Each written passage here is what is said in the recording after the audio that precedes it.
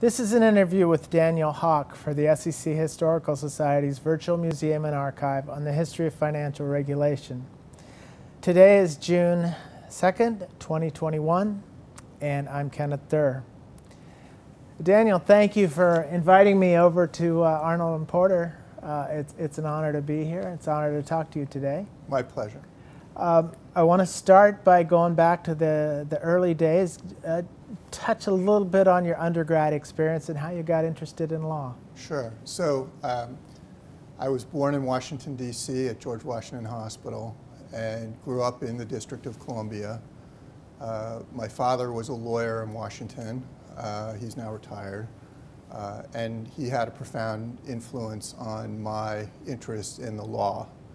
I went to Tulane University in New Orleans and had a roommate who was a law student at Tulane Law School. And I saw what his training was like, and it appealed to me, so I applied to law school. Did you ever think about securities law anytime in there? I did not, actually. When I graduated from law school, I became a litigator for lack of any particular area that I wanted to concentrate in, and began my career as a litigator for roughly 10 years before I went to the SEC. Okay, so you were at BU for law school? I went to Boston University School of Law. I graduated in 1989. Okay. And then you went to a local D.C. firm. Yes, it was a Washington business firm. It was, I would characterize it as a small to mid-sized firm called Tucker, Flyer and Lewis. It was a wonderful training experience. I was frequently put into situations where I had to learn by the seat of my pants, and I did, and prepared me well when I ultimately decided to go to the commission. Why did you decide to go to the commission? So, in my upbringing, I had known many Washington lawyers who had worked in the government and who espoused the virtues of public service. And in my family, public service was something that I would say was expected and encouraged. And by the time I had been out of law school for 10 years, I realized I had a one-year-old baby and thought that if I didn't go into the government now, I probably never would. Mm-hmm. So what did you bring to the SEC from your law practice? Most people go straight into the commission, and so what was the difference for you? I think the difference was that I got the benefit of training from a law firm that was willing to give me the experience that I needed to grow. It was a very special law firm in the sense that everybody knew each other. There was a lot of camaraderie, and there was an expectation that, as a lawyer, that public service was something to be encouraged. Okay. So at the commission, did you go to work for Stephen Cutler? I did. Actually, it was Dick Walker was the director at the time. Okay. Steve was the deputy director. I had become a partner in my law firm in 1996, and then decided after about a year of being a partner that I really wanted to go to the SEC. I applied, I got the job, and I became a staff attorney in the Division of Enforcement. This was about 1999. Okay. What does a staff attorney do? So a staff attorney in the Division of Enforcement is an exalted position. It's really the highest calling, if I had to say. The staff attorney is responsible for organizing the investigation plan, executing on an investigation plan, learning the record, mastering the exhibits, mastering the law that's applicable to the conduct, and then ultimately turning an investigation into an enforcement recommendation if it's warranted. And then once you turn it into a recommendation, that goes to the commission, right? It goes to the front office of enforcement, who reviews it and decides based on what they're seeing across the division whether it merits consideration by the commission. And then once it goes to the commission, it's reviewed by various divisions, operating divisions, and individual commissioners and then a meeting is held, in a closed commission meeting, and the commission acts on the recommendation. And does it get to be your case? As a staff attorney, it's your case, except to the extent that it's your supervisor's cases and the commission's case and everybody else who has a piece of it. Right. So when the newspaper articles come out, the supervisor's name is usually on it, I suppose. That's correct. Yeah. It's a well-worn tradition. Okay. So you became branch chief in 2002. So my first case was the Arthur Andersen case arising out of the waste management restatement. And at the time, that restatement was the largest restatement in the history of the United States. I arrived at the commission in August of 1999, and Dick Walker and Steve Cutler set a deadline for me when they assigned me the Arthur Andersen case and said, we'd like to have a recommendation, if any, from you by Memorial Day of 2000.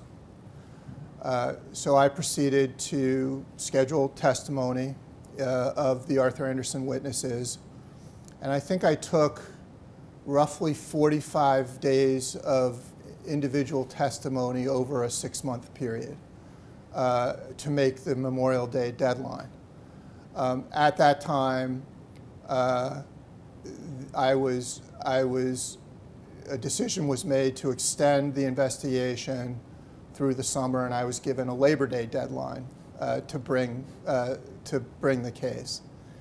So by Labor Day of 2000, we issued Wells notices and began the process of wrapping up the case.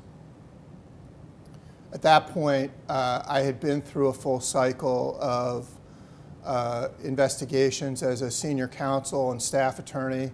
I applied to become a branch chief. At the time, I was in Jim Kaufman's assistant director group.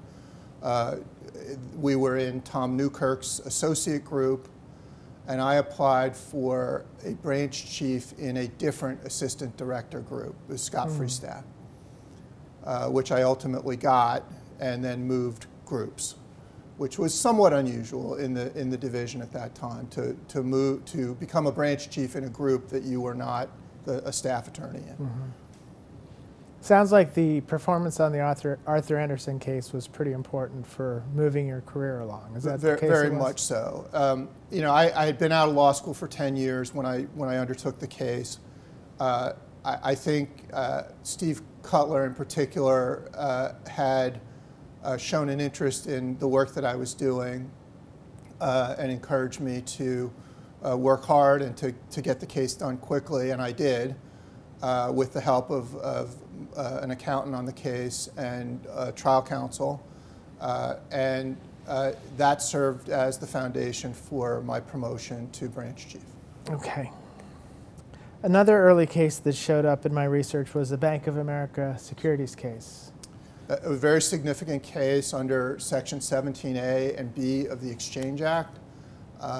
Bank of America Securities was a broker-dealer, and in the course of an investigation into its research, we ran into difficulty with the firm concerning its production of certain materials. And the order against Bank of America Securities related to the firm's violations of Section 17A and 17B of the Exchange Act, which the firm neither admitted nor denied. Mm-hmm. So that was, what do you call that? What's the technical term? It would have been a cease and desist order on a neither admit nor deny basis, and the firm paid a $10 million penalty for failure to comply with the provisions of Section 17A and B of the Exchange Act. Okay. So you're pretty steeped into the enforcement group at this point, and the opportunity comes up to go to the region.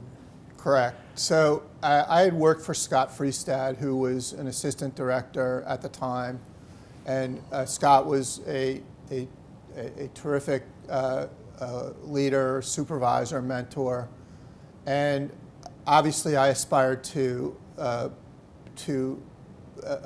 higher level of involvement in the Division of Enforcement, but I knew that that it would take many years if I wasn't creative and energetic in the way I approached my job.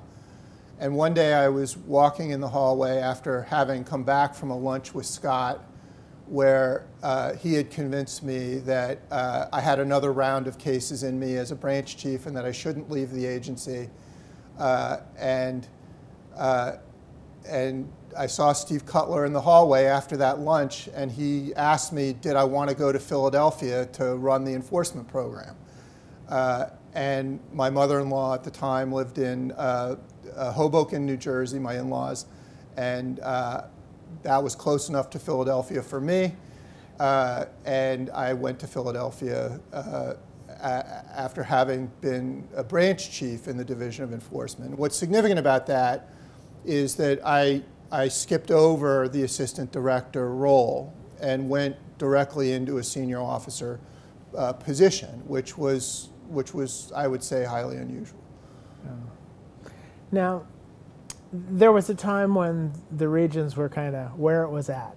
A lot of action was out there, but probably not so much in the period we're talking about.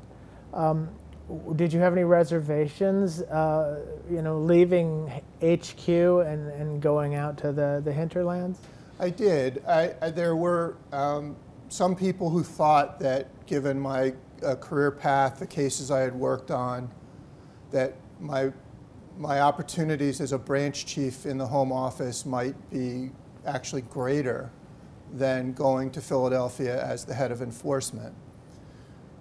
What I learned when I got to Philadelphia was that it was an office that was on the move, that they had been doing a number of the market timing and late trading cases and a number of the revenue sharing or what we called shelf space cases. And the office had tremendous energy and momentum under my predecessor, Ari Gabinet. Steve and Ari had been talking about the possibility of who they were going to hire as the head of enforcement. Mary Jo Gillette, who had been the head of enforcement, was promoted to become the regional director in the Chicago office, and I succeeded Mary Jo in her position as associate director in Philadelphia. Okay. The Philadelphia office had a storied reputation. They'd brought many significant cases over the years, and they had this momentum. Philadelphia was an important location for the SEC. The SEC had actually removed to Philadelphia during World War II, where it became the home office of the commission for many years in the Philadelphia Athletic Club. So Philadelphia had a connection to the SEC that was unique. And other aspects of it were the SEC actually sits in the Philadelphia region. So there was another opportunity to establish relationships with, between the Home Office and the regions that I thought was interesting. And the fact that I was coming out of the Home Office meant that I had an opportunity that few people do to really work both in the Home Office and in the regions and see if I could bring some harmony to some of those relationships. So you got to see both sides of things. I did, and the operations in the region were very different than in the Home Office at the time. Tell me about Ari Gabinet and how he ran things and how his personality influenced the region. Ari is a larger-than-life personality. He was very energetic in the way that he ran the office. He was, I would say, an asset management attorney by training. I believe Ari was at the Deckert firm and did a lot of investment advisor and investment management work. Ari had a tremendous amount of energy and enthusiasm. He was very creative in the way that he approached problem solving. He was practical and efficient, I think that he got the office moving in a way that historically it had not. And as a result, in part because of his personality and because of his energy level, it really infected the office with a sense of mission and an opportunity to do some pretty good things. A lot of the regions develop this character based on the kind of work they do. You know, mutual funds in Boston and oil and gas in Fort Worth. Did Philadelphia have any of that? Was there some kind of economic underpinning to what it was about? It did. In Philadelphia, there was a huge manufacturing base over the years and a lot of money. The Mid-Atlantic region is home to trillions of dollars in assets under management with some very large market participants in our region. So necessarily the Philadelphia office had to have a very strong examination and inspections program. And it did. It's one of the few regional offices whose exam program was larger than its enforcement program. And the result was that the office generated many high-quality exam referrals, both from the investment advisor program and from the broker-dealer program. The result of that was that Philly, I think, had three areas that were the priority for me as regional director. The first was to enhance the exam program and the number and quality of referrals that came to enforcement from that program.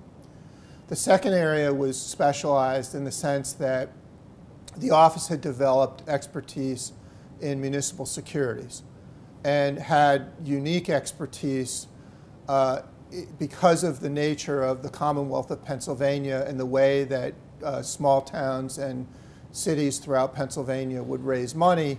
Philadelphia developed expertise in the municipal bond market, and that was an area of priority.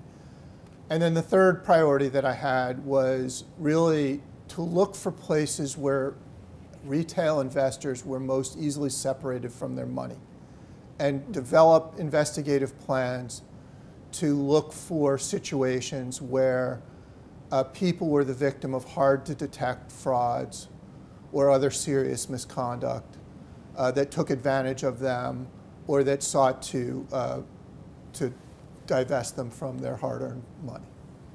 Yeah, I think when Chairman Cox appointed you as director, there was a phrase in there about elderly fraud was going to be an important point of emphasis. Is this part of what you're telling me here? Yeah, I think there was a general view that as the baby boomer generation aged and as it had accumulated a great deal of wealth, that there was concern at the commission that seniors were, who had traditionally been targets of opportunity for scammers and fraudsters, that with the aging population there would be an increase in the number of actions or schemes targeted to seniors.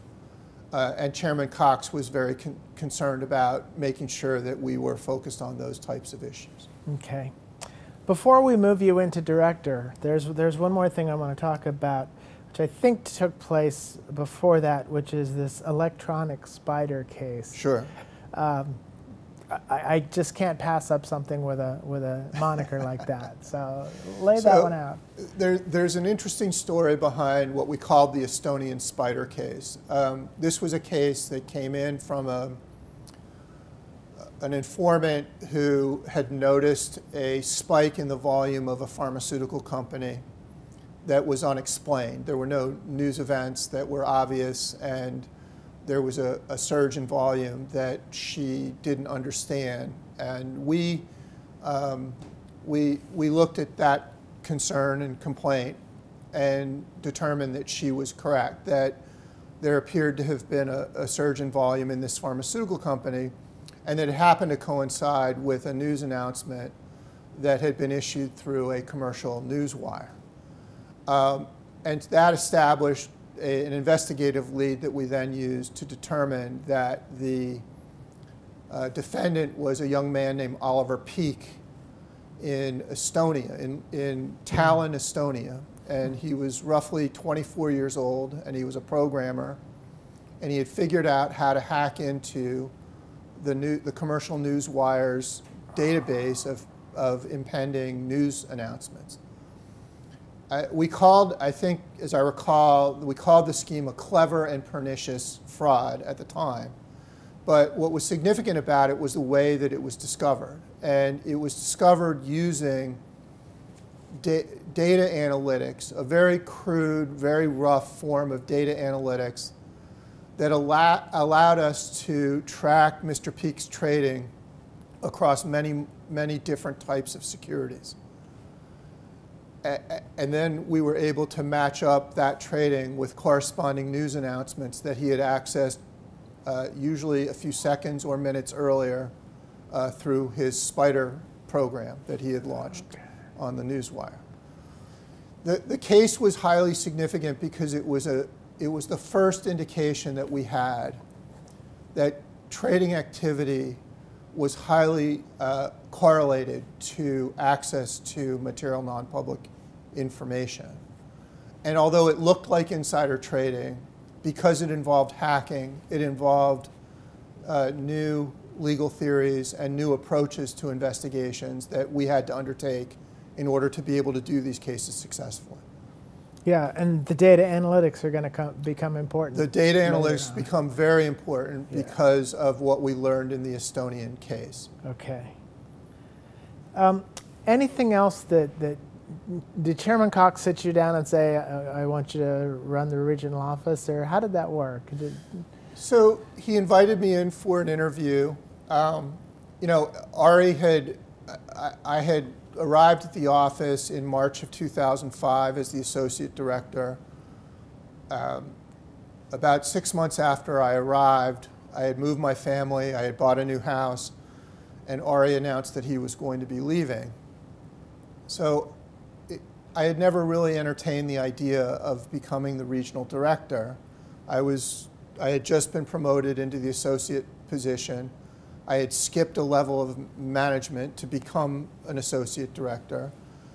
And I really put my hat in the ring just as a means of perhaps making it tougher on the other people who were interested in applying if they were going to become my boss. And I did that and ultimately met with the chairman and Linda Thompson and Lori Richards, who was the head of OC at the time. And they selected me to become the next director. Okay.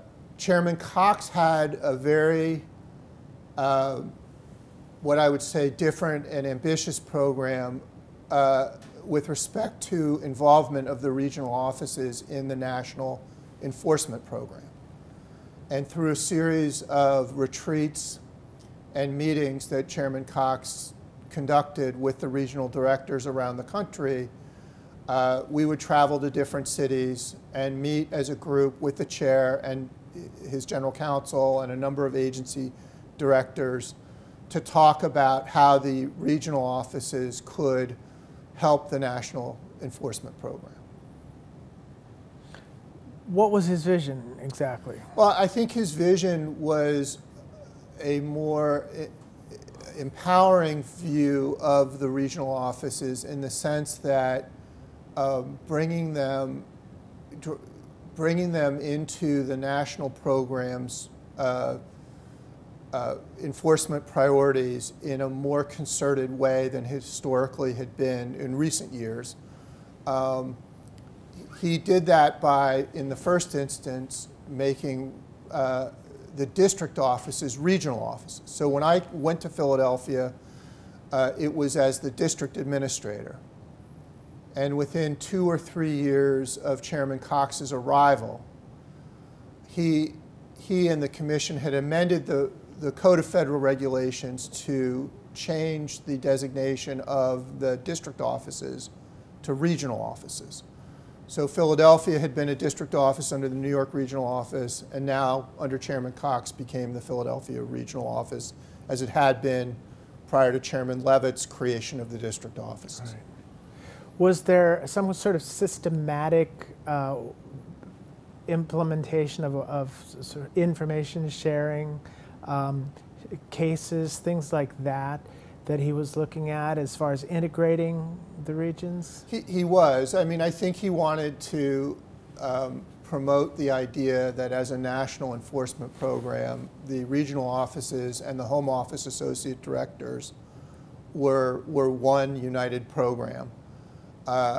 And he did this by convening these meetings and by instilling a sense within the regions that their enforcement efforts were integral to the national program. So your job's to go out and implement this. It was, and my view was that Philadelphia sat halfway between Washington and New York, and that it was important that like most regional offices, that it focus on the things that it's really good at. And that meant taking advantage of the fact that we had a very prominent exam program that was in all of the major regulated entities in our region at various times, that we had a strong enforcement group, and that because of the revenue sharing and late trading cases that the office had done, Philadelphia was poised to do cases of national import. And my view was that that was how it could best contribute to the national program. Let's go into a little bit of depth on the examination program. Sure. And tangentially with that, how you worked with OC. So the head of the exam program in Philadelphia is a woman named Joy Thompson, who is a very experienced lawyer and longtime SEC employee. She, I believe, has held the position of acting director of the Philadelphia regional office on multiple occasions. As directors came and went, Joy would step in. So she had a very good sense of the office. And the exam program was, as I said, is very large. It had a large broker-dealer program, a large investment management inspection and examinations program, and a large investment advisor inspections and examinations program. And a range of cases came out of our exam program that formed the basis for actions that the enforcement group would then bring. And there were a number of cases, including, for example, a case against an individual named Donald Anthony Walker Young, who was engaged in a Ponzi scheme that the examiners found and referred to enforcement, involving that some of the victims were heirs to the Strawbridge's fortune in Philadelphia. And so the Donald Anthony Walker Young case was a very good example of the examiners working hand in hand with the enforcement staff to bring an enforcement action to shut down a fraud as it was happening. What percentage of cases would have worked that way? Was it 50-50? It was not 50-50. Typically the exam program will refer matters that involve willful misconduct. So matters that fall short of willful misconduct, where there's either negligence or other violations, often are resolved through the deficiency process. But in a fair percentage of cases, maybe 10 to 20% of the cases that came out of the exam program would yield an enforcement referral, sometimes more, sometimes less, that the enforcement staff would then investigate to determine whether or not there were violations. And over the years, the Philadelphia staff brought many of these types of exam referral cases that culminated in enforcement actions. Okay. Sticking with exams and inspections a little bit, the creation of OC there was always a little controversy. You've got this, in some respects, independent group within your group. Tell me how you worked that. Did you sit down with Laurie Richards and on repeated occasions and kind of divvy things up? How did the relationship work? So in Philadelphia, because the home office of the SEC headquarters was in the Philadelphia region, the Philadelphia office enjoyed a unique relationship with the home office. So, for example, our office would team with OC on certain examinations in the Mid-Atlantic region where OC wanted to better understand certain types of conduct that they were seeing nationwide.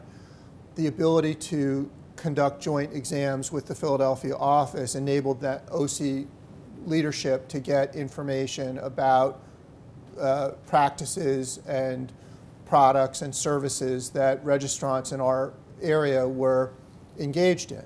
And so a lot of the work that the Philadelphia office did was in tandem with examiners in OC, in the home office, and oftentimes around the country. Our examiners would be dispatched to other regional offices where we had expertise on matters that would benefit their offices. Okay, so you had examiners and they weren't necessarily part of OC. Is that right? So the examiners were part of OC. Okay. They existed in the regions within the broker-dealer exam program and within the investment advisor exam program, and they were managed by Laurie Richards out of Washington. In 2011 or 12, Carlo DeFlorio became the director of OC, and at the time was looking to establish a national exam program very similar in concept to the national enforcement program that had previously been established. Mm-hmm. And that meant that, that the regional offices would have a more direct reporting role to the leadership in OC concerning the exam work that they were doing. Okay. Anything else we should touch on with examinations and inspections? You know, I think that the restructuring that was done in OC that followed the enforcement program benefited from knowing what the benefits and, you know, what the positives and negatives were from the enforcement restructuring. So I chaired the technology committee of the OC restructuring. And in that, I co-chaired it with a woman named Kim Garber. And our role was to figure out what technology examiners needed to be able to conduct their examinations. And so it was a comprehensive realignment of the exam program across all aspects, just like enforcement had done, but with unique focus on those things that examiners require in order to do their jobs. And my role was to look at the technology that the examiners were using to look for ways to improve their surveillance and their examination work when they're inside registrants. Okay. I want to shift gears and talk about some cases, which are always fun. Yes. The Putnam pay-to-play case was one of the earlier ones under your leadership. So Putnam had begun as a revenue sharing case, I believe, before I arrived. And I had inherited a number of cases like that Ari had, that had begun under Ari's tenure, and that my colleagues in the office continued to work on when I was there. I had a relatively light touch on those matters, but what was significant about them was that they were national cases in scale. Mm-hmm. In a number of late trading and market timing cases and revenue sharing cases, the penalties were in the tens or in some cases hundreds of millions of dollars. And those were really the catalyst that the Philadelphia office used to push off of, that really became the foundation for the work that it did over my tenure, over the ensuing 8 years. So I would look at a Putnam or a PIMCO or one of those types of cases as really being, they were less, the market timing and late trading cases were really a regional phenomenon. Those cases had not really been done out of the home office. So when I came to the regions, they spoke in a vernacular relating to those types of cases that was very different than what I was used to.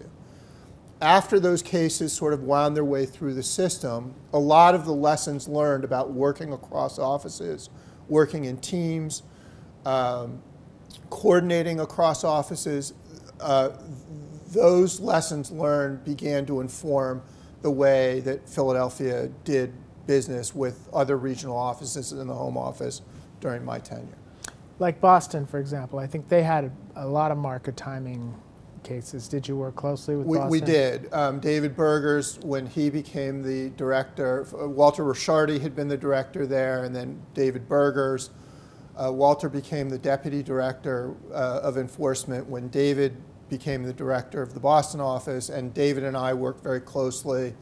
I was in Philadelphia, he was in Boston, and we had very similar dockets with the market timing, late trading, and revenue sharing cases. Okay.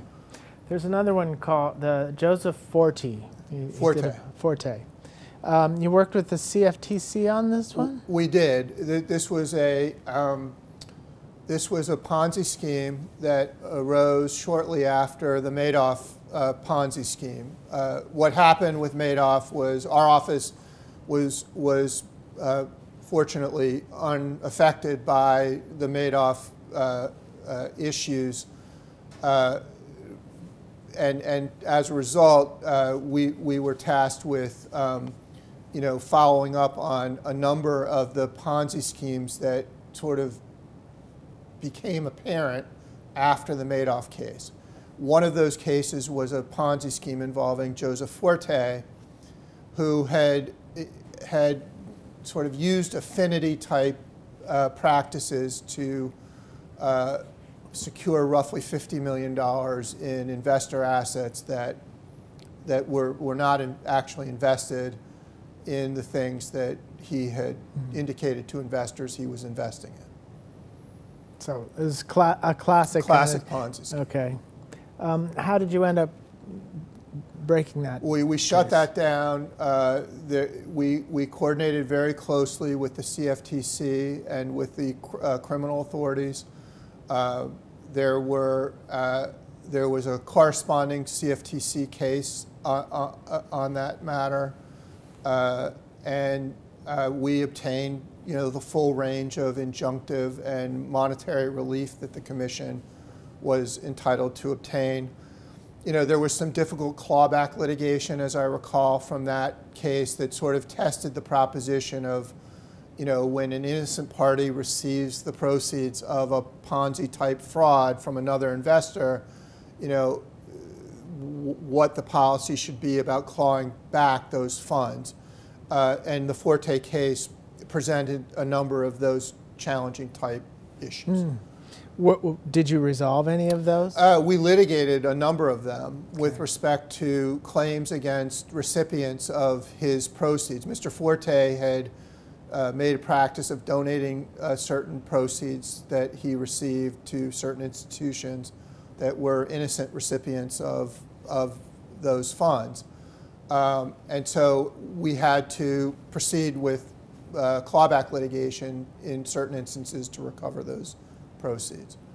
There's one more I want to talk about, Sure. just because it made national headlines, which is the Deepwater Horizon thing and, Yes. and BP.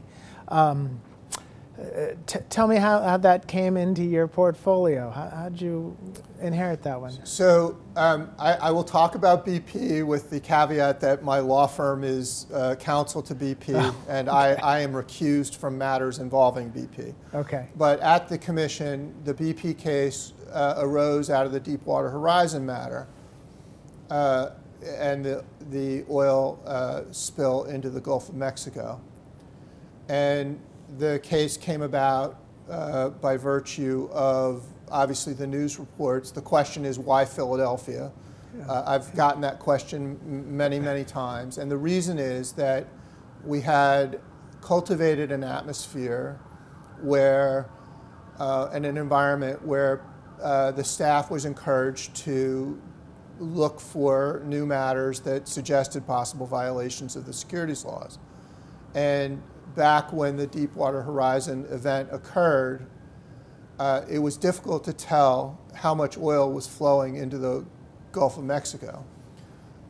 And from a reporting and disclosure standpoint, that prompted a staff attorney in the Philadelphia office to question whether or not the company's disclosures about the rate of oil spilling into the Gulf were accurate.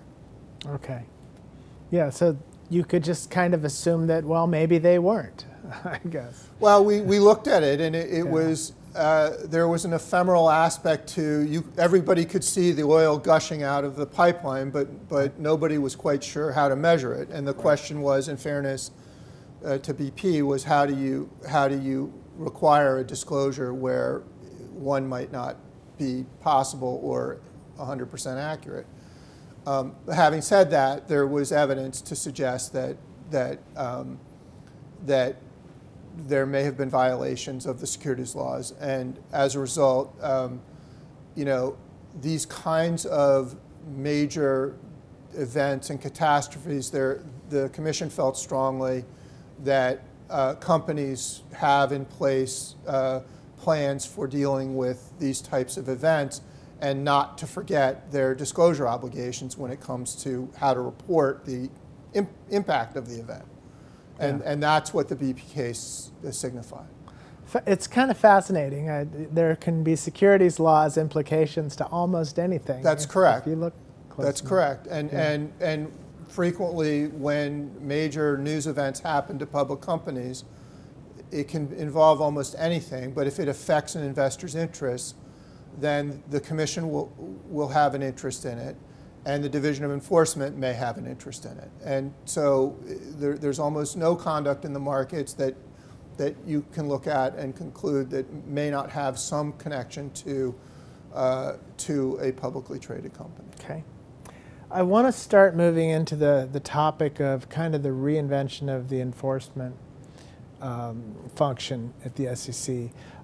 Is there anything else from your Philadelphia period that we should talk about before we get into that? Well, I think that for me, the Philadelphia, my experience going into the regions helped give me a very balanced view. Having spent 6 years in the home office doing big cases, and then coming into Philadelphia where it had such a terrific history and background of bringing meaningful cases, that when the opportunity to reinvent itself came up, for an office like the Philadelphia office, it was a critical moment in its history. It was a chance to do things and a chance to be involved in a way that it had never been before. And of course, the precipitating event is the Madoff. That's correct. Event. Talk about the pressures that hit the SEC and hit enforcement in particular. There were intense pressures during this time period. We had just been through the financial crisis with a lot of volatility in the markets. The Madoff case came shortly after that, and it really rocked the foundations of the division.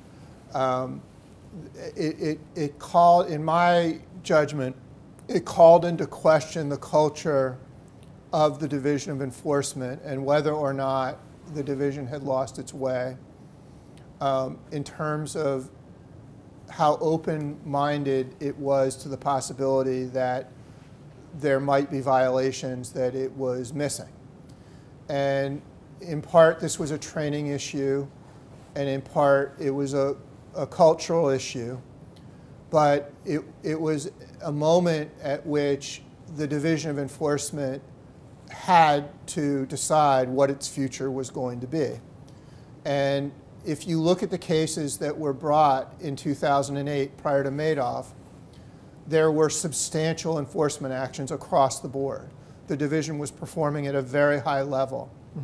And there was no general awareness that there were issues concerning how the Division of Enforcement would respond to a case like the Madoff case. And I think there was some division among the senior leadership within the career leadership about which direction the agency ought to go in following Madoff. I think there was a general recognition, especially when Chairman Shapiro came in, that the system for determining tips, complaints, and referrals, TCRs, and whistleblower complaints needed to be reformed. So when the restructuring of the Division of Enforcement began, one of the areas that Rob Kazami was focused on was how to improve the handling of incoming tips, complaints, and referrals. Okay. Just back up a little bit. Sure. You talked about the culture, and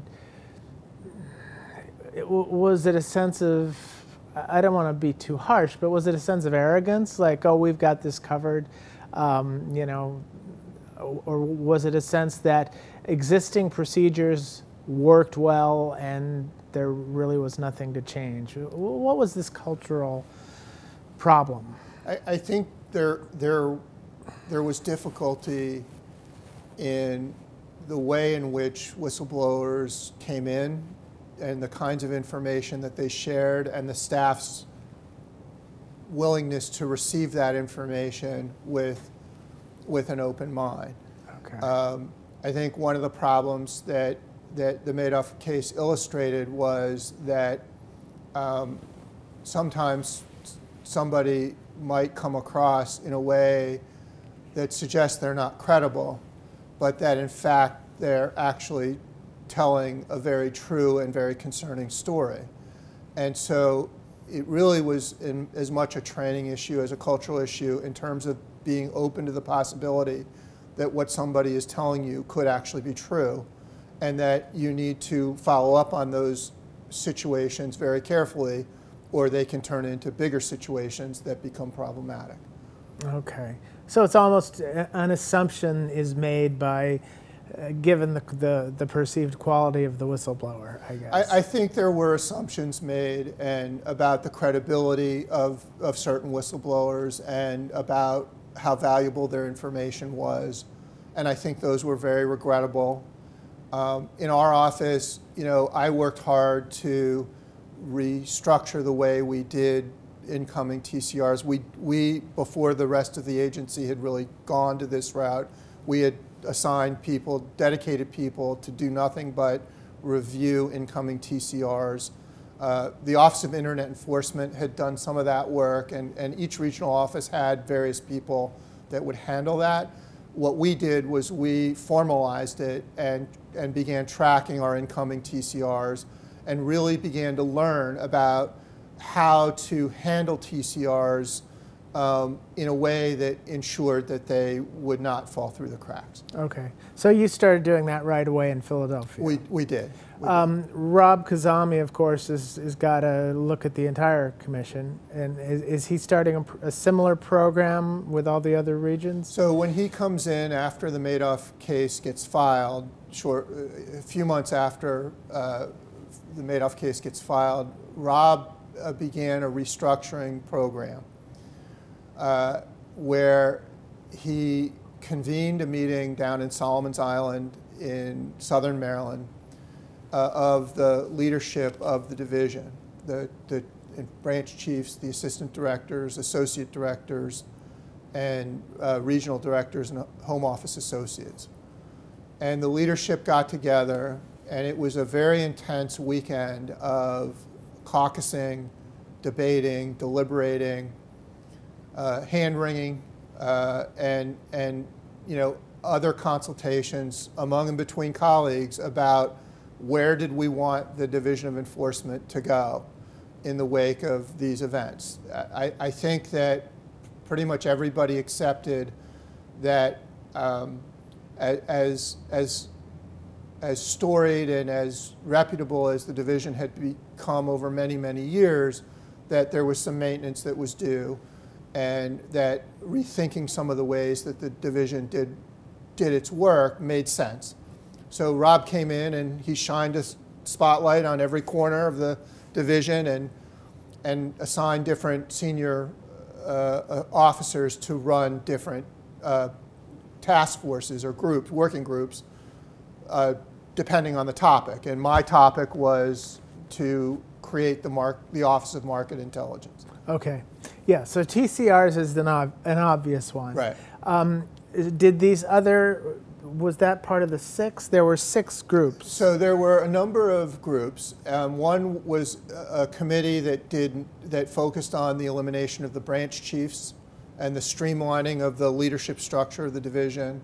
Another group focused on the establishment of the 5 specialized units and the Office of Market Intelligence.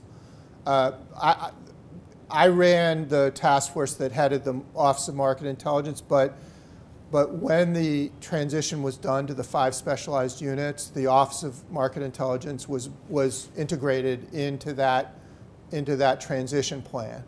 And for me, what that meant was negotiating the consolidation of the Office of Market Surveillance, the Office of Internet Enforcement, with the union in order to create a new office within the Division of Enforcement. Okay. And there's also a national exam program that emerged from all of this. Correct. And that national enforcement or national exam? I've got national exam. Yeah, the national exam program was the program I referred to earlier that Carlo DeFlorio started. Okay. Where he modeled it loosely on several of the things that Rob Kazami had done in enforcement. Okay. So let's talk about your little piece of the general reorganization. Sure. And how you approached that. So my piece was really twofold. I was sort of an unofficial member of the group that was debating the establishment of the units. So I met frequently with the folks who were conceiving the units to give them my input on the kinds of issues that I thought this specialization should focus on. And because of Philly's role in detecting insider trading and in approaching insider trading cases with a trader-based approach, the group forming the specialized units was very interested in trying to bring some of that work into the specialized areas. The other area was municipal securities. Because of our focus on munis, it was an area that was ripe for specialization. So, and then on top of that, I, was responsible for, I sat on an executive committee that Chair Shapiro had established to develop a blueprint for restructuring the way that TCRs came into the agency. And part of my work in the task force for OMI was coordinating with the chair's executive committee to ensure that the TCR review policies that the Division of Enforcement implemented were consistent with the chair's objectives in fixing the problems that had led to the Madoff situation. So I was integrally involved in the working with Steve Cohen of the chairman's office at the time, and attending regular weekly meetings to reform and restructure the manner in which complaints came in through all channels within the agency. Okay. So that was really it as far as TCR, is just more listening? Well, I mean, it was, in my role was very, in establishing the Office of Market Intelligence, there was a lot of maneuvering within the Division of Enforcement because all the specialized units were being established at the same time. So we had to negotiate with the union the protocols for how do you reassign people from multiple different offices within the division into a new office that didn't previously exist. And that entailed negotiations, that entailed working out agreements, and it entailed developing policies and procedures that would apply to every regional office and every staff attorney in the Division of Enforcement. It wasn't just the structure of the office, it was the purpose of the office, it was its goals, it was how to measure its success, it was the full range of considerations that you would have to navigate in establishing any new office within a long-standing federal agency. And the union was a challenge here. The union, ironically, the union became very much a partner in the negotiations for how to set up the Office of Market Intelligence. There were people who had a lot of concerns about how their jobs would change, and the union, I think, was rightly concerned that that as the agency revamped its internal policies and procedures for handling TCRs, that the staff was adequately protected and that the policies that were adopted were workable and that people had appropriate supervision and training to get their work done. I had a very constructive and positive relationship with the NTEU, and Carolyn Welshans, who was the negotiator for the NTEU on the OMI agreement, I ultimately hired into the Market Abuse Unit as a staff attorney, and she is now an associate director of enforcement. So, okay. She was integrally involved in some of the restructuring and has some of that history as well.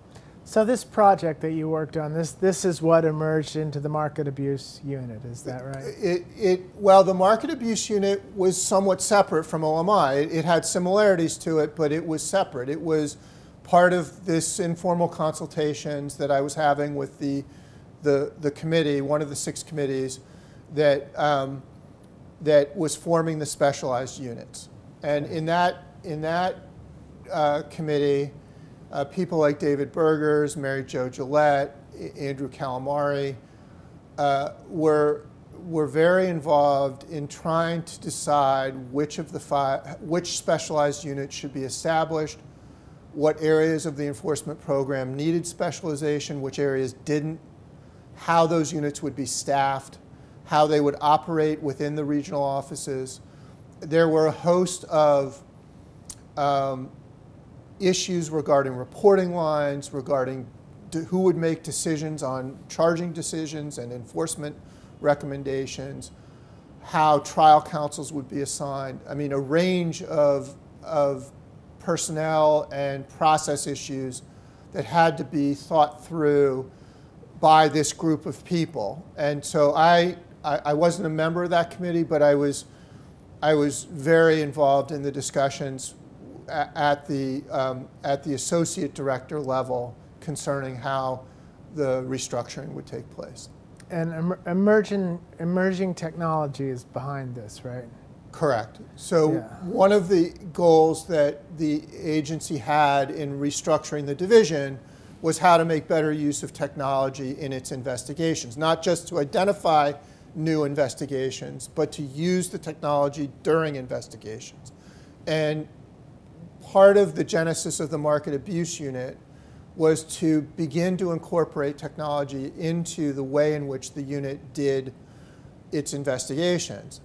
And I articulated a vision for how the Market Abuse Unit could do that, and ultimately was selected to be the first chief of that unit. All the while remaining director of the Philadelphia Regional Office. That's correct. Yeah. And that was, just to digress for a moment, I had a wonderful relationship with all of the directors that I worked under. Rob Kazami was a terrific director. Our deal was that that once he selected me to be the chief of the Market Abuse Unit, that I would at some point step down from the regional office. I thought there were many advantages to being in the regional office position while the unit was stood up, and because I could call upon resources from the office to help. And ultimately did not end up stepping down until months after Rob left, much to his, I think, chagrin. But we've hugged it out, and it's better now. That's what you get for having a good idea. That's right. That's right. Well, let's talk about how that unit worked, and particularly through some cases. Sure. And I've got a list. I've got the Fair Financial case, for example, shows up early. So the cases that the unit brought, it was obviously we're in a position where the pipeline, there was no pipeline of cases. Fair Finance was a case that was an offering fraud case out of Indiana that had started under the Philadelphia regional office. But when the market abuse unit got started in January of 2010, there were a number of issues emerging in the markets concerning high-frequency trading, dark pools, co-location of servers at the exchange level, the role of ATSs, a range of market structure issues. But at the time, we weren't calling them market structure. We were calling them system issues or other types of issues. On May 6th of I guess it would be 2010, the flash crash happened. And the market abuse unit, this process of staffing up the units that had begun under Rob, by April of 2010 had been completed. And on May 6th, we were new with a brand new staff, and we had a mandate to look at these system type issues. So the flash crash became a template for us to learn current market structure. And over the course of a weekend in May, beginning May 8th, Sanjay Wadhwa and I, who's deputy director of the market abuse unit, Rob Cohen and a number of others, rallied to the chairman's all-hands call to figure out whether or not an enforcement response to the flash crash was appropriate.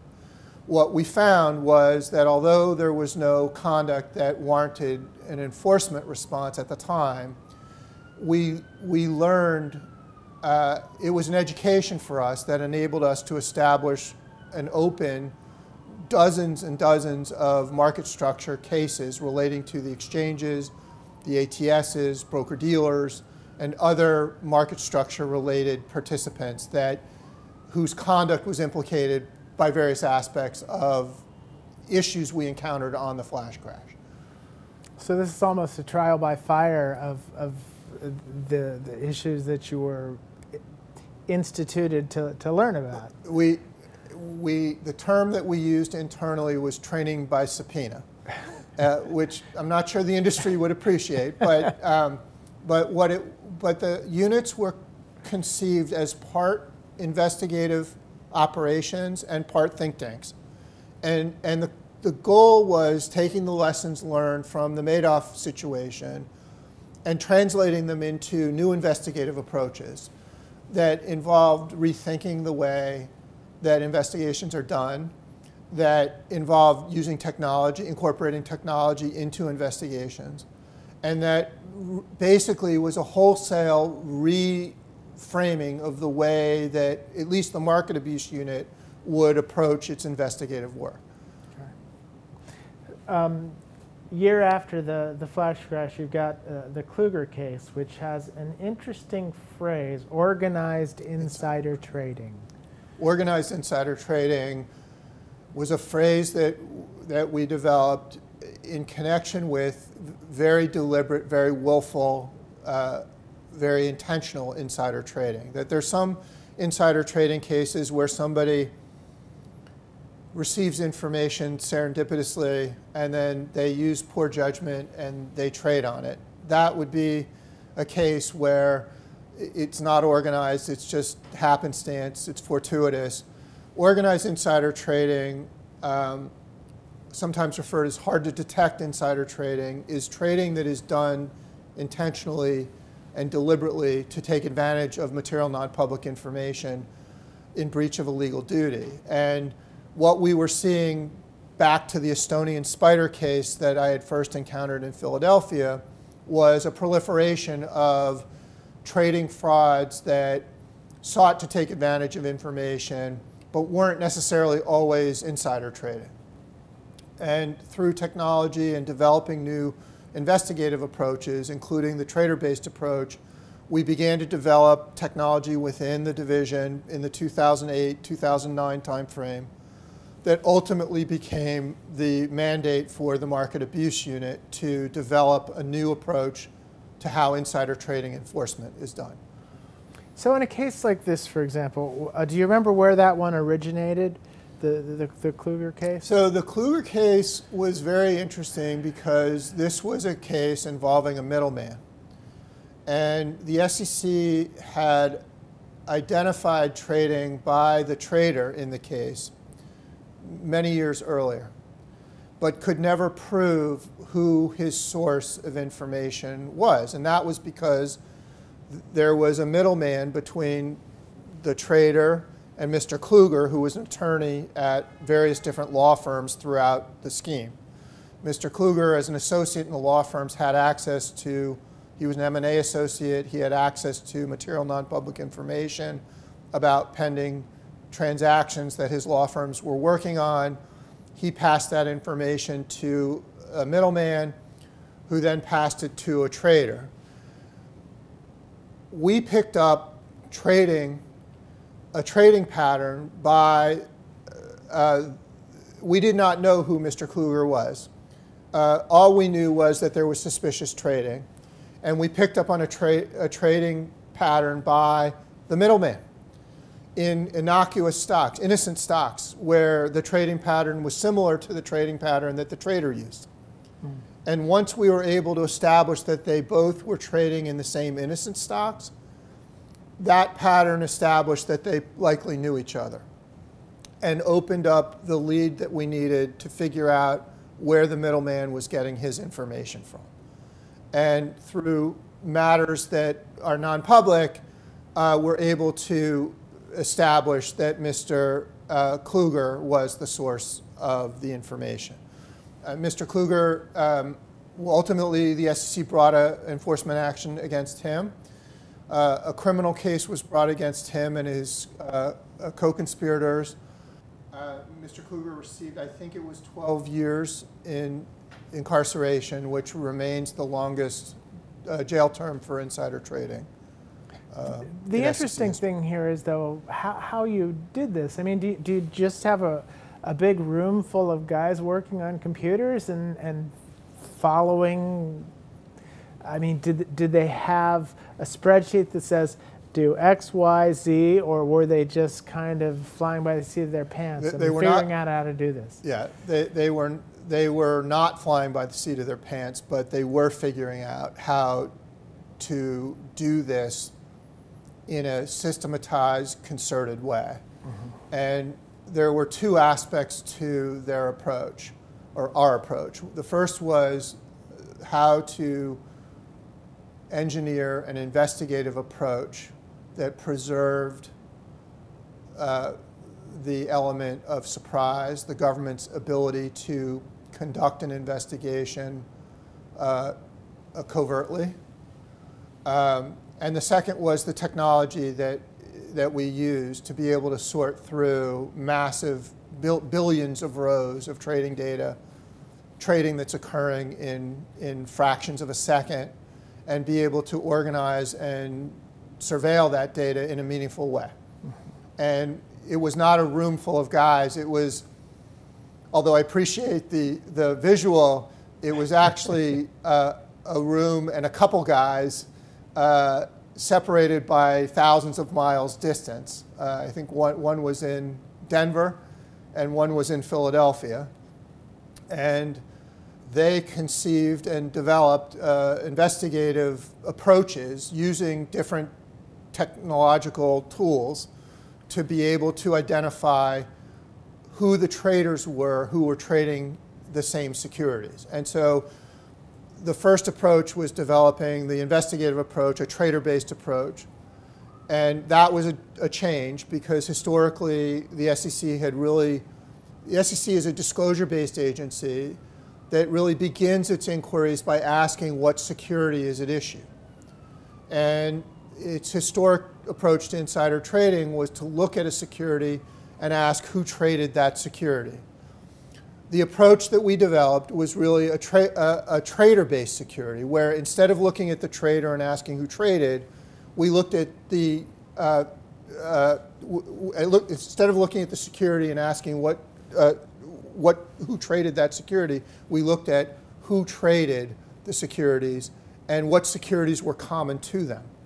And by switching this orientation, we were able to see that multiple traders had multiple securities in common to them. And all this did was establish an investigative lead. All it did was establish the possibility that different traders might know each other and might have a common source of information. Yeah, that's fascinating. I think you might have mentioned it, but where did that shift happen? It's a really important shift, yes.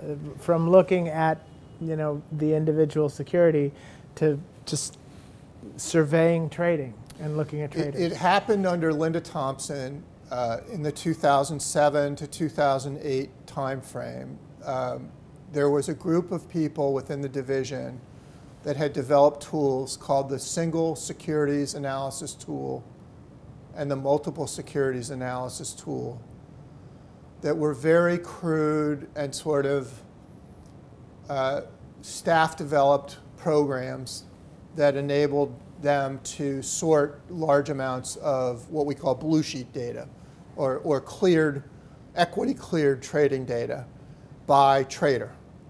And it was those initial discussions that resulted in the establishment of what was called the Automated Blue Sheet Analysis Project, or ABAP. The SEC staff determined that there were different ways to organize trading data to identify relationships and patterns of trading among traders who potentially knew each other. And that trading, that ability to surveil trading for those kinds of connections and relationships is what unlocked the ability of the Market Abuse Unit to do its work. Gotcha. And that was really the precondition for creating the market. That was the precondition. Yeah. And it traces its roots back to the Estonian case, where we had luck sorting large amounts of data. Okay. Another case, Bristol-Myers Squibb.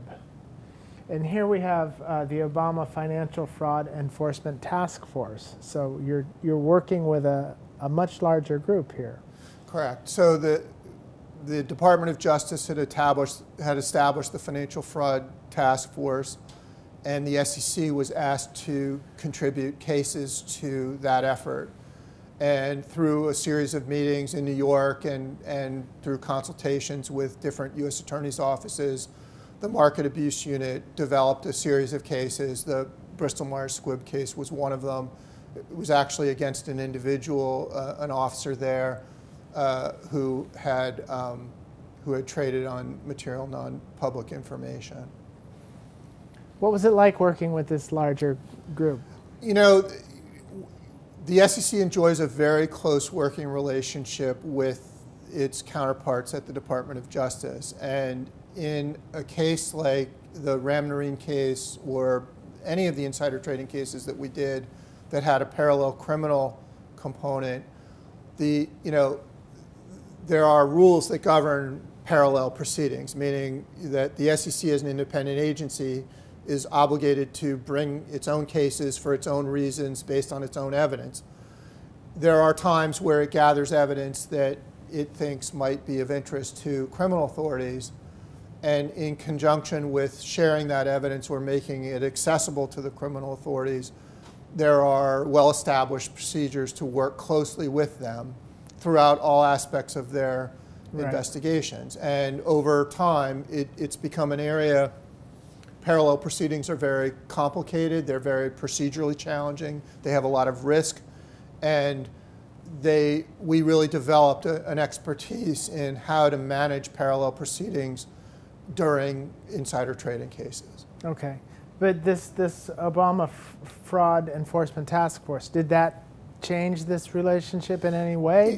It accentuated and enhanced the DOJ's interest in the work that we were doing. Okay. And there were meetings that I recall attending in New York where the task force talked about their objectives, and the agencies that attended these discussions were sort of tasked with figuring out how their programs would feed into the DOJ program. So it was coordination that was actually already occurring in the ordinary course, but that was enhanced and amplified under the Obama years. Okay. And coming closer to the current day, there's another topic that the Market Abuse Unit took on was something called market structure violations. Correct. Which, market structure is constantly evolving. So talk about how you kept up with that constant evolution. So the market structure enforcement, it's very rare for the Division of Enforcement to develop a whole new type of violation or a whole new program area. And market structure was one of those areas that, in the wake of the flash crash and with the congressional scrutiny that had come with it, that the Division of Enforcement develop a much deeper understanding of how the markets operated. And Chairman Shapiro gave a speech or a testimony before Congress, I believe it was December 8th of 2010, in which she talked about the Division of Enforcement's efforts to police market structure. And that was really the genesis of what we know is the current market structure enforcement program, where the division now pursues cases against broker-dealers, against automated trading systems, against exchanges, against other market participants that seek to leverage the structure of the markets improperly to their advantage. So, for example, in a case that we brought against the New York Stock Exchange, it involved the dissemination of data to its proprietary subscribers before it released data to the public SIP feed, the Securities Information Processor feed. And that disparity in releasing data created a perception in the markets or there was a perception in the markets that the markets were sort of unfair to retail investors. Right. And the notion that an exchange, a major exchange, was releasing market data to its paying customers before it was being released to the public created concerns that maybe market structure needed to be policed in a more systematic and concerted way. And you got involved in the Facebook IPO thing too. Is that just because it was so high profile? No, I mean, each one of the market structure cases, the cases against the exchanges, and in the case against NASDAQ for its Facebook IPO, it involved crossing trades at the open of its auction for the IPO shares. And there were issues concerning how the opening trading went down and the timing of it, and when individual trades were actually reported. And we felt that that was a situation where an exchange in the position of NASDAQ ought to have policies and procedures in place for dealing with those kinds of events, and brought charges on those grounds. Where do you see the Market Abuse Unit going in the future? Well, over the last 4 years, the unit was reoriented a little bit. Half of the folks in the unit were were reassigned or brought into the cyber unit to police some of the digital asset and cryptocurrency space. But the two units, as I understand it, maintain the same, because many of the people in the cyber unit came from market abuse, that the two units maintain a relationship and they share the same industry specialists in the analysis and detection center, and they were able to do many of their cases in a coordinated and cohesive fashion. You know, I don't know that you necessarily need two units like that going forward, but I would be in favor of, I think the market abuse unit was a great success. I think it brought a lot of important, novel, and programmatically significant cases. I think if you, I watched Andrew Serezny's oral history before I came here, and he speaks a lot about the market structure enforcement work that the market abuse unit did. I worked very closely with Andrew and believe that his tenure as director really established the market abuse unit as a force to be reckoned with. I think it remains a very strong and credible unit. I think the units as a whole need some attention and some TLC to reinvigorate them. But I see the market abuse unit continuing, and at least I hope it continues. And I believe that the cases that it has brought have been incredibly behavior changing and have had a positive impact on the markets as a whole. And now you put this thing together, and this raises sort of a new twist on an old question, which is, you know, the kinds of skill sets, the kinds of people who can do this work could go make a lot of money somewhere else. How did you get them to come and work for the SEC? So we did it by, I think, articulating a vision of approaching investigations in novel and creative ways, and in ways that harken back to what I think is the golden age of the Division of Enforcement, where doctrinal ingenuity, investigative techniques, cooperation, basic concepts have always existed in the Division of Enforcement's program.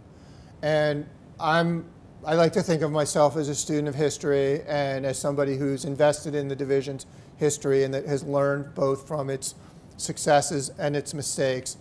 And in fashioning the unit, my vision, and under Rob Kazami's mandate, was to reinvent the ways that the Division of Enforcement does certain things. You know, I was among a group of senior officers with a foot in both camps. There was a camp of senior officers who did not agree with the elimination of the branch chiefs or the creation of the specialized units. I was a branch chief, and I was very invested in what branch chiefs do, and believe strongly in their utility and in their role. And I had concerns about the elimination of branch chiefs. I did not have concerns about the establishment of specialized units. And the reason why was because I felt like there were at least indications from the Madoff case that suggested that the division needed to rethink the way that it had done things. Not to suggest that the way that it had done things was needed to be changed, but I thought it could be improved upon. And I thought that borrowing from some of the lessons learned in the early days of the division made a lot of sense. And it was that approach to sort of articulating a vision that I think attracted really high caliber, top performing people within the division. And the unit gained a reputation for being a desirable place to work. I think the current leadership of the division, Melissa Hodgman and Kelly Gibson, who are both in acting roles at the moment, both worked in the market abuse unit. A number of senior officers, Rob Cohen, Joe Sansone, and others have matriculated and been promoted by virtue of the work that they've done in the unit. And so I think people began to see the market abuse unit as a stepping stone for further advancement in the division. And I think that's one of the things I'm most proudest of. And where's the future for the regions then? Talking about having 2 feet in 2 different places, I want to return to that, because that was your first look at things. You know, where's that going? Given the level of specification that we're seeing, specialization, what's left for the regions? Well, I actually think that it's incumbent upon every regional office to know what their strengths are, to be honest about where they have weaknesses, and to harness their energy and strengths in the areas that they are best at. And at the same time, to look for ways to contribute to the national program, both on the exam side and the enforcement side. I think the future of the regional offices is bright. I think that they have benefited from strong leadership over the last 4 years in particular, and certainly in the years before that. We've not talked about Jim Clarkson, who was the head of regional office operations for many years and was a major figure in my ascendancy to the job in Philadelphia. The regional offices for years maintained a very close, cohesive relationship among regional directors. The regional directors are unique in the agency because they're, I believe, one of the only jobs, senior level jobs, that have 2 major program areas report to them. So both on the exam side and enforcement side, they have interests in common that really nobody else in the agency has. So that the cohesiveness among the regional directors, the coordination between them and the home office associates, and then of course the relationship to the front office, to Joe Brenner, to chief counsel, to the deputy director, and to the director themselves. To me, you know, the future of the regions is dependent a lot on the ability of the leadership in Washington to tap into the energy and creativity and resourcefulness that exists in the regions. And I think from my vantage point, as somebody who grew up in the home office but then got promoted into senior positions in the regions, you know, I'm very optimistic that the program is as strong as it's ever been today. Let's talk about Jim Clarkson. Sure. He's important. He's very important. And it sounds like you had a pretty good relationship. I did. Describe him a little bit to me, and tell me, you know, how he worked with the regions and kept them on the same page. You know, Jim was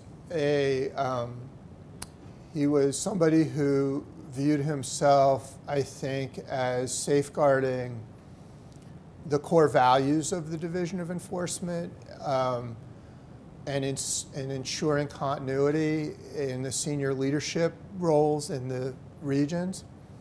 I think when Jim learned that a branch chief from the home office was going to be the head of enforcement in Philadelphia, and then subsequently a year later the regional director, I think it took some getting used to by him, but I think I was able to demonstrate that his confidence in me was well placed, and I worked very closely with him over the years that he was in that role to forge relationships with other regional directors. He had a unifying effect on the regional offices, and he was the regional office presence in DC.